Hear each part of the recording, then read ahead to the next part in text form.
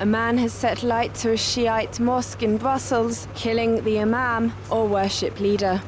The suspect apparently entered the mosque wielding various weapons, including knives and an axe, before setting the mosque on fire.